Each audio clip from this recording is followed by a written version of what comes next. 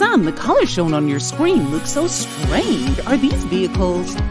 These are the images captured by LiDAR. I am teaching the computer program to identify different types of vehicles from these images, just like how you taught me about cars when I was young. There are so many cars. That's a double-decker, tall and large. That's a minibus, not that tall, but is also long. That's a taxi. Remember, there is a light box on the top.